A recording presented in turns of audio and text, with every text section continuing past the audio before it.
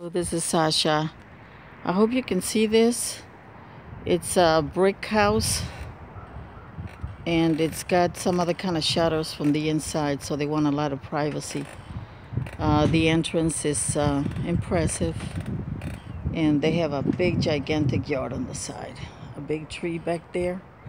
I think it belongs to them, and it is really beautiful.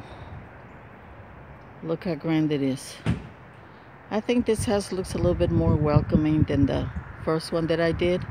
I'm going to call this house number 2, made of old brick and some kind of stone.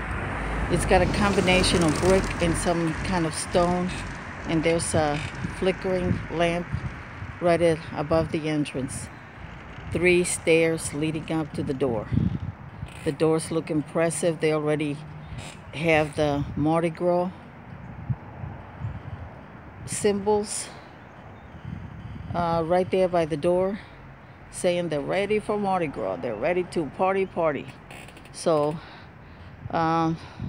this house is also very expensive, though not as expensive as the first one, but it's still very nice.